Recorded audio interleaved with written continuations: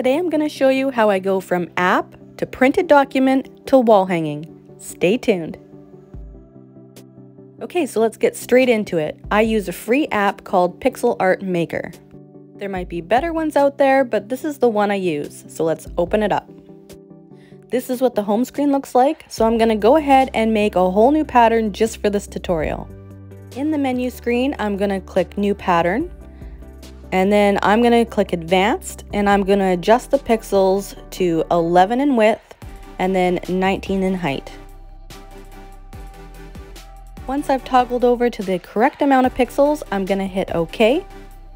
And then it's going to ask me what the background color is going to be. I always choose the white. Alright, so now that I have my desired amount of pixels, it is time to have some fun and be creative and design our own pattern. At the bottom, you can select whatever color floats your boat. I'm going to do this kind of teal-y green color. And for the sake of this tutorial, I'm just going to do a really quick, easy, fun geometric pattern. If none of these colors appeal to you, you can actually customize your colors by tapping the color icon right at the top. I'm not going to bother doing that today. The colors on the screen here are perfect.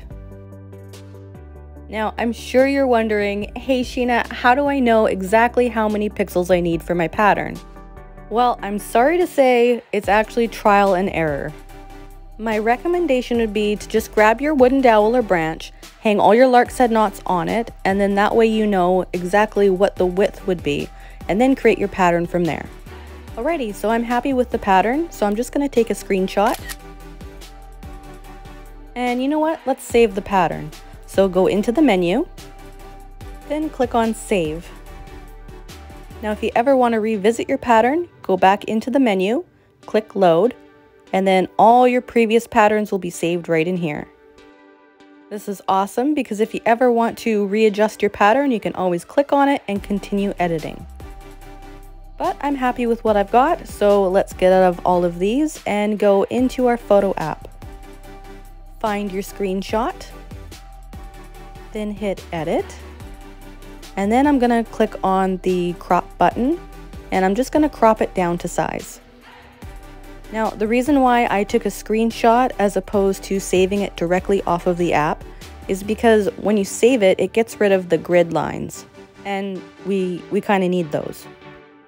Okay, once you have it cropped to the way you like it, we're going to click on that, I don't know what it's called, but the button on the bottom left corner, and we're going to print it. Okay, so click Print and the quantity, and we'll head on over to our printer. If vertical double half hitch patterns are your jam, I invite you to click on the link on the screen, and that will take you to a whole playlist of other free patterns of mine. I'll see you over there.